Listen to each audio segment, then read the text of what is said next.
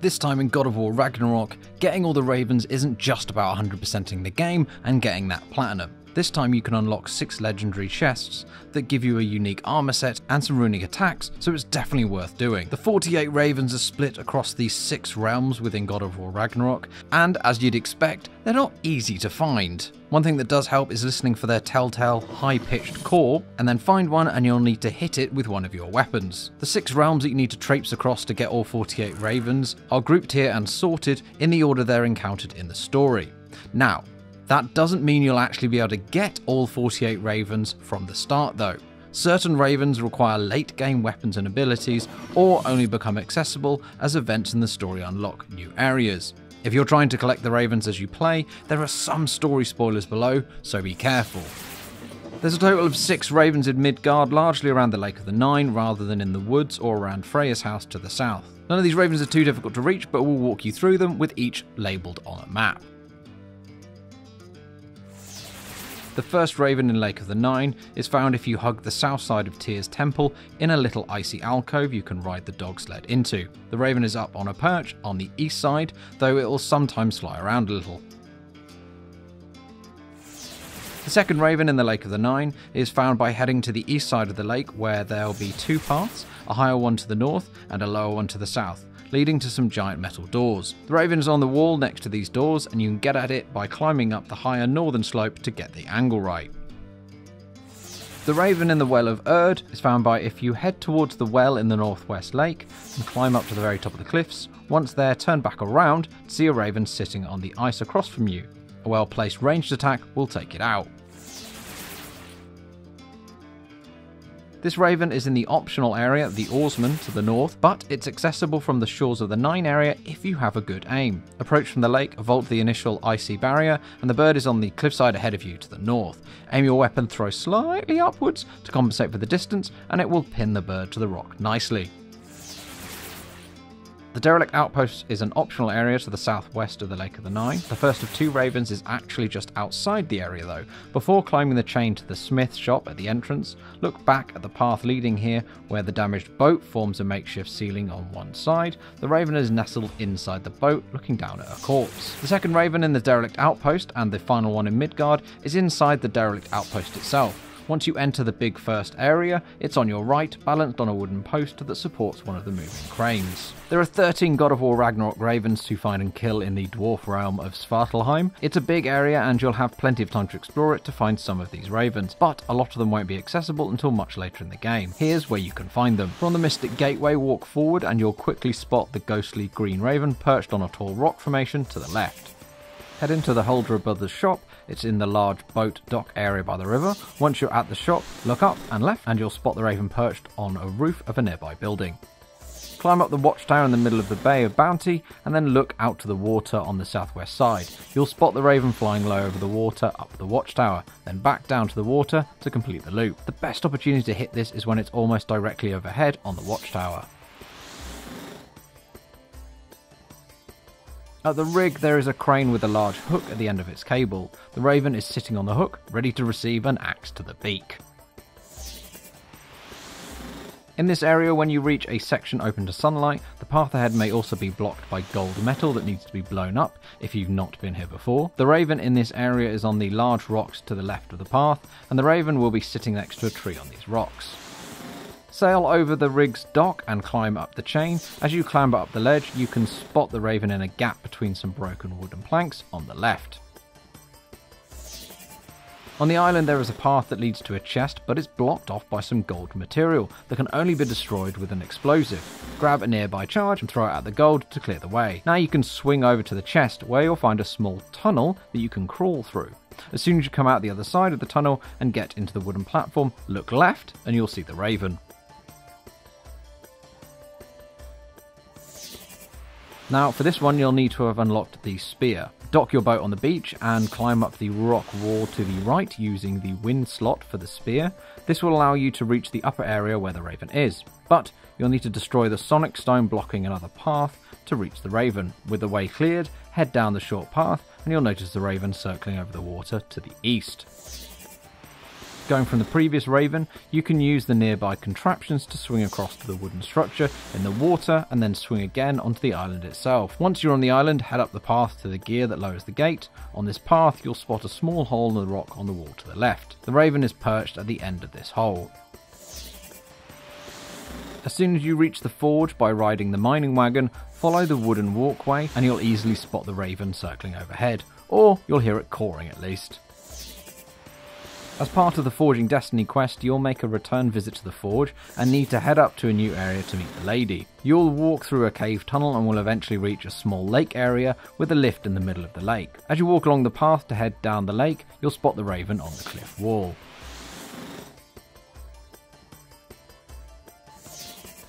There's a Raven circling above the water at the centre of the pit mines. From the north side of the mines you can jump down a few points to reach a chain that lets you descend to a small area right by the water. From here you can easily kill the Raven.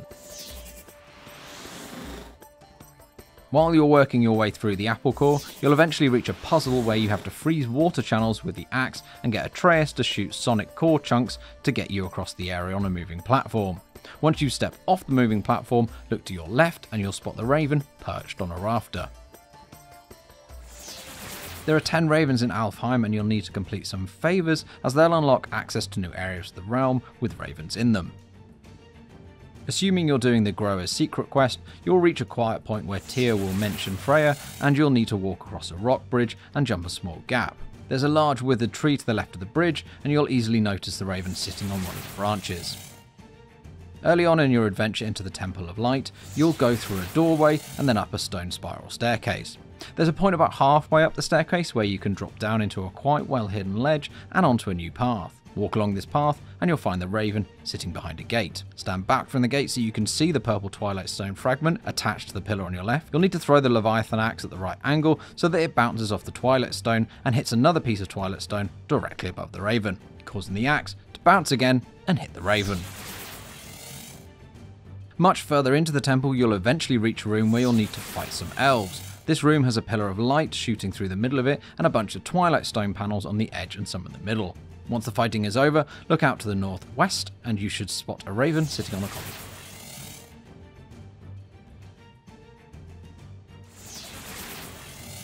Head to the brothers' shop in the canyon. There's a fenced off area next to the shop and a Raven is flying over it in a figure of 8.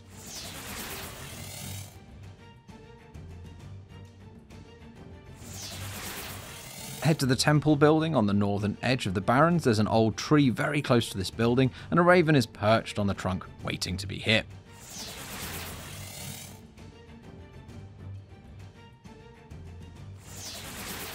Just a short walk away in the northeast corner of the Barrens is a massive dragon-like beast skull on top of a sand dune, and you'll find the second Baron's Raven here. Stand on the north side of the skull and look south. The Raven should be quite obviously perched in the skull's eye hole.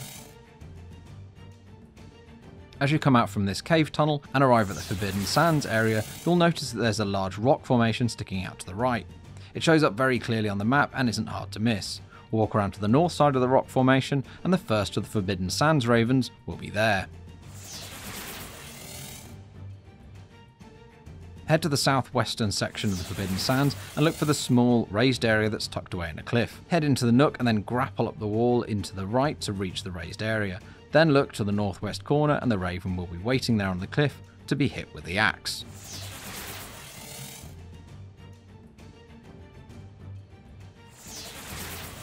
From the previous Raven, you can head north along the west rock wall to eventually reach the entrance to the monument to Freya, and you should quickly spot the Raven gliding around the area in a figure of 8. Walk up to the monument to get close to the Raven and knock it out of the sky.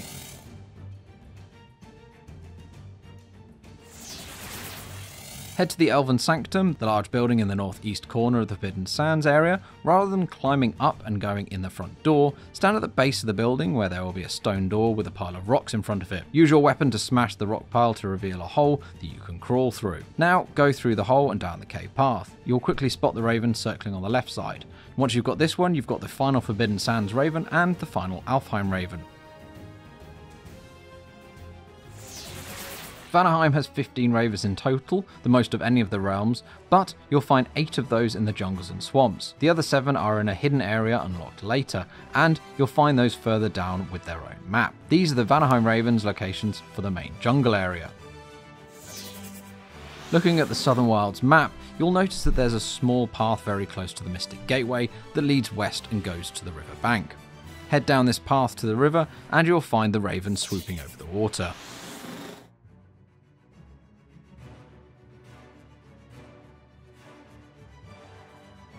To find the only raven in the camp, you'll need to take the winding north path that leads to the Eastern Barry Woods. As you emerge from the cave and into the jungle, look to the north to see a big stone ring hanging from the trees. The raven is perched on a tree branch just in front of the stone ring.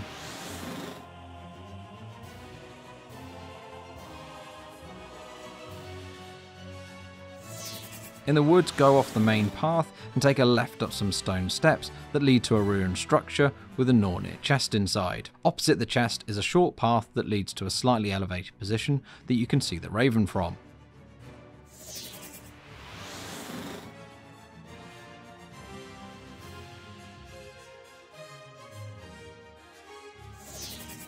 When you've reached the abandoned village from the Eastern Barry Woods, head inside the large ruined building to the east.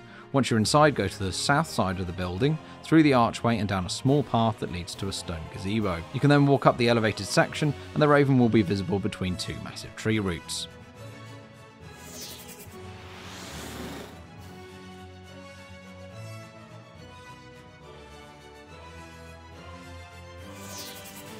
In this area, look for a small patch of land that you can breach your boat on called Pilgrim's Landing. It's on the western edge of Vanaheim's map. Once on the landing, climb up the temple structure and cross all the bridges until you reach the end where there's a gold legendary chest waiting for you. There's an archway to the left of the chest and you'll be able to see one of the River Delta ravens hopping about on a rock on the opposite riverbank.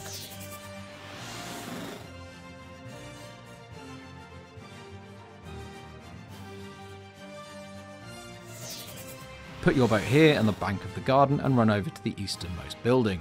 If you've not been to this garden before, the main gate of this building will be closed and you'll need to climb in through the roof. Inside this building you'll notice the collapsed walls behind the loot chest.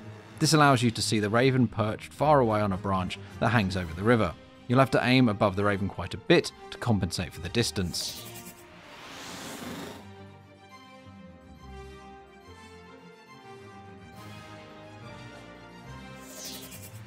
Once you've lowered the magic rock gate, blocking the river in the cliffside ruins, you can row down the stream to reach Goddess Falls. There is one raven in this area and it's just circling around. We recommend that you climb up the cliffs to get a better angle for hitting the raven as it flies by.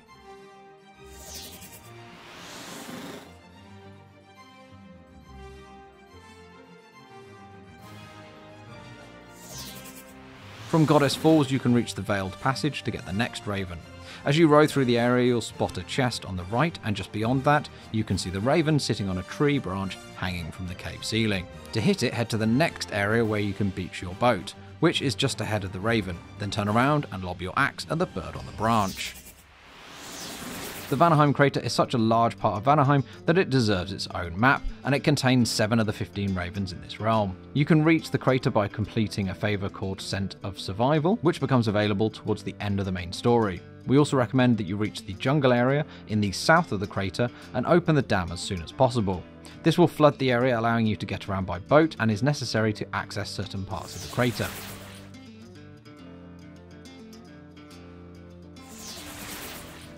For this raven, head over to the shop towards the northeastern corner of the plains. If you're standing directly next to the shop, turn to face east and you'll notice the raven pecking around at the water's edge, or the cliff edge if you haven't opened the dam.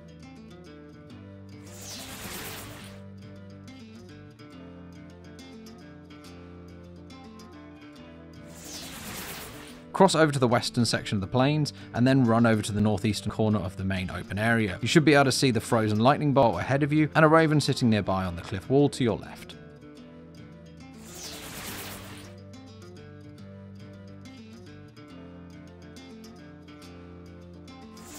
From the previous raven, head west and mantle over a collapsed pillar, then jump down onto a wide open area which has a gate corrupted by a scorn pole on the right and a cave to the left. Head over to the cave before jumping across the gap, look into the pit and you'll spot the raven perched on the rocks below.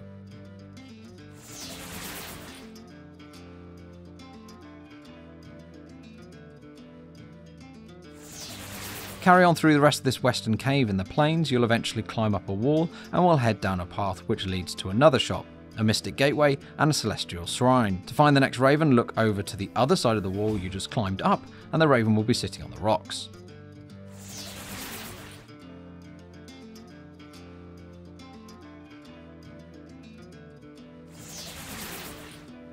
To reach this raven, you need to get to the open area in the north of the plains. There's a mystic gateway called the Overgrown Tower in this area, and it's also where you fight a dragon called the Crimson Dread. Once you're in this area, there is a pit that you can look into on the western edge, and there you'll find the raven.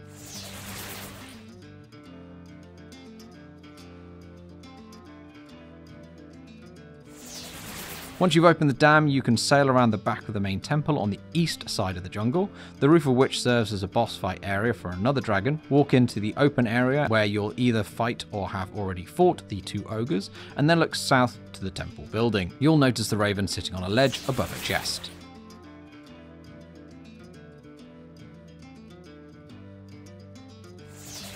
With the crater flooded, you'll be able to sail around parts of the sinkhole and can open up a gate that takes you to the dragon's lair as part of the Burning Skies favor. As you sail into the dragon's lair, you'll spot the raven on a ledge on the left. You'll need to beach your boat just up ahead, but the raven is very difficult to get from this beach. It's too far and the dragon will pelt you with fire. So carry on through the lair until you climb up to the boss fight area and defeat the dragon. Now that you're there, head to the southwest edge of the area and you'll easily be able to whack at the raven as it's slightly below you on the ledge. There are just 2 ravens here, and both can be found while you play as Kratos and Atreus during a quest called the Summoning, and here's what you need to look out for.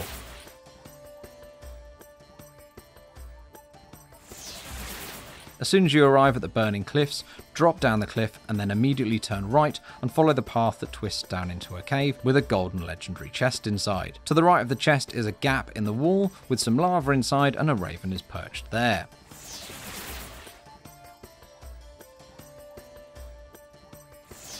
As soon as you're done talking to Surtur at his forge, turn left and you'll spot the raven sitting in the archway of a broken building up the cliff. Again, there are only 2 ravens here, and you can only kill them during or after your return trip to the realm as Kratos and Atreus in the Reunion main quest. Although both of them are very easy to spot, so you should be able to kill them during this quest.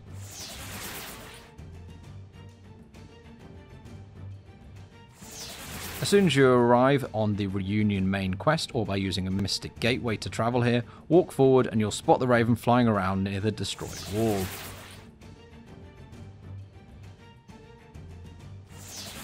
In order to leave, you'll be solving a door puzzle that requires you to use the Leviathan axe and Atreus' runic arrows to freeze the hidden gear and hold the door open.